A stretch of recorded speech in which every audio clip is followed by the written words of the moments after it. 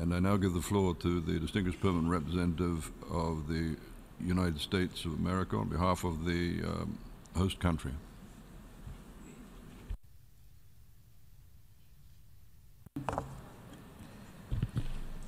Good morning, everybody. This is one of the many days that I feel very privileged to represent the host country of the United Nations, so as to have the chance to address you on such an important occasion. On behalf of the United States, I wish to convey our deepest and most heartfelt condolences to Her Majesty Queen Sirikit, her children and grandchildren, and to the people of Thailand on the passing of His Majesty King Bhumibol Adulyadej. His Majesty was not only a lifelong friend and partner to the United States, but he also had deep personal ties to our nation. The King's parents met in Cambridge, Massachusetts, where both were studying medicine, his father at Harvard and his mother at Simmons College. His Majesty only lived there as an infant, but his presence is still very much felt in Cambridge. I can speak with a bit of authority on this subject because before I had the privilege of serving in the Obama administration, I was a professor in Cambridge at Harvard's Kennedy School of Government. And my walk to and from campus often took me through King Bhumibol Square, which sits adjacent to the Kennedy School and was named in honor of his birth.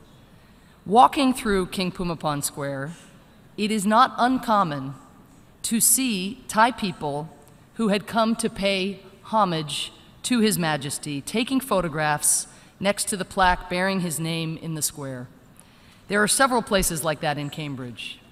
In the nearby Brigham and Women's Hospital, where His Majesty's mother once worked, hardly a day goes by when Thai visitors do not come bearing gifts, flowers, or small handwritten notes.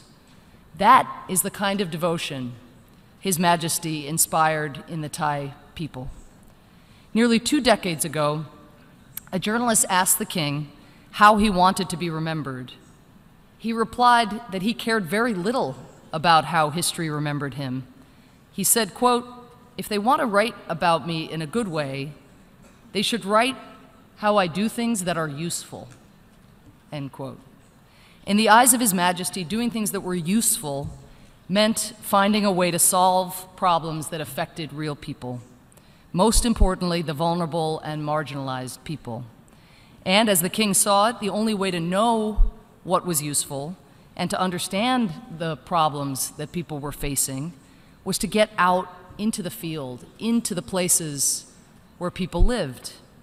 So the king traveled constantly within his country, in particular to the poor and rural parts, where over the course of his tenure, he would develop thousands of development projects.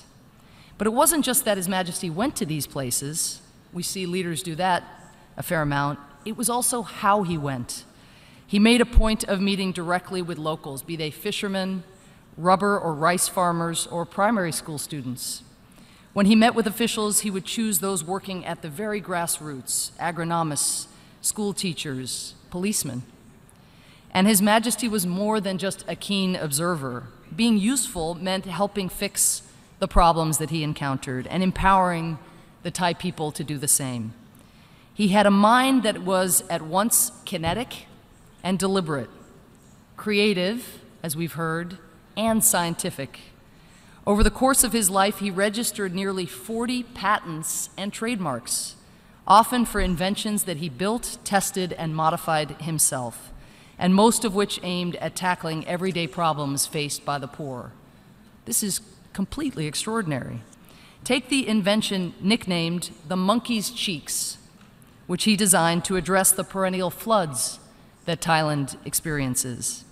His Majesty remembered seeing as a child the way that monkeys would store chewed bananas in their cheeks so that they could eat them late, and built a system of small reservoirs that worked using a similar principle, storing excess water during heavy rains that could be used later for irrigation. The system of the monkey's cheeks is still being used across Thailand today. Many of the King's inventions fit this pattern, merging conservation with human development. He was decades ahead of the curve in recognizing that what was environmentally sustainable was crucial to the long-term health of communities. Let me conclude. In June 1960, His Majesty returned to the United States at the invitation of then-President Dwight Eisenhower. He was asked to address a joint session of the U.S. Congress. He was just 32 years old.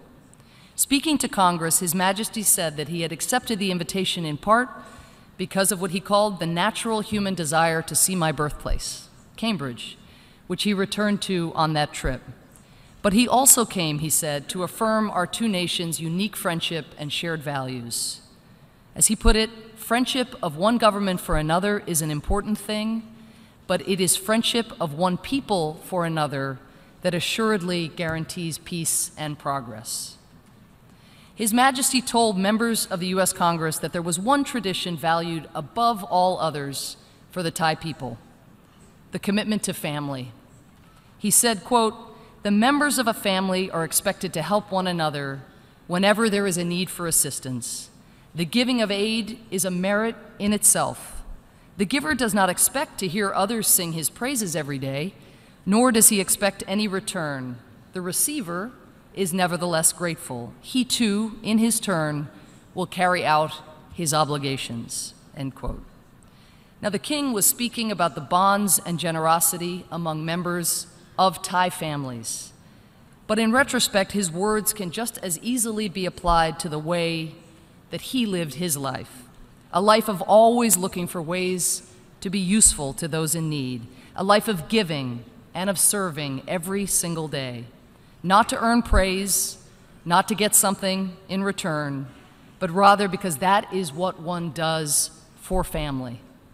And His Majesty considered all the people of Thailand to be his family.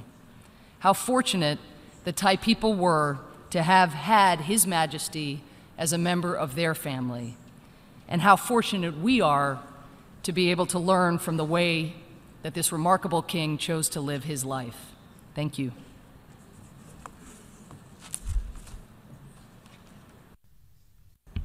I thank the distinguished permanent representative of the United States